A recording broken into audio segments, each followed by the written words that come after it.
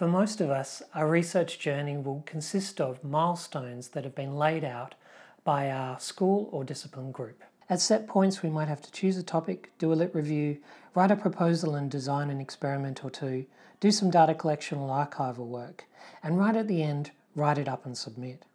It's great to have these milestones, to have deadlines and a structure that you can work through to keep you motivated. But sometimes only thinking in terms of these milestones give you a false impression about what the research and writing process is all about.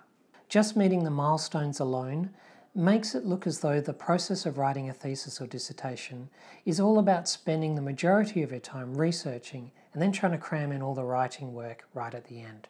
This can cause problems because for most of us, the most difficult job we have to do as researchers is to turn ideas into language. Like Anthony Paré points out, most written texts do not emerge fully formed. They are crafted, composed, and unfold through the process of transforming ideas into language. And the best way we can refine our thinking is to do regular writing throughout the research and writing process. We need lots of opportunities to test ideas out before submitting them for review or for examination. What's missing from this picture is not only more time for writing, but time for thinking as well. For me, it's better to look at the process not in a linear way, but as cyclic. In this way, it's great when you have a chance to do some writing, think about what you've written, do some reading and research or look at some data, and then think about that and then do some more writing and so on. So what counts as regular writing?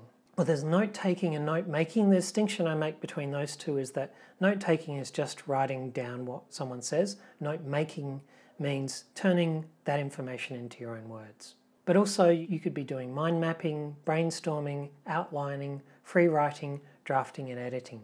And again, the most important thing to concentrate on is doing that work of experimenting through writing. So having lots of opportunities to turn your ideas into language. You can get more study tips and advice on the STUDYSmarter website. Brought to you by UWA Student Services.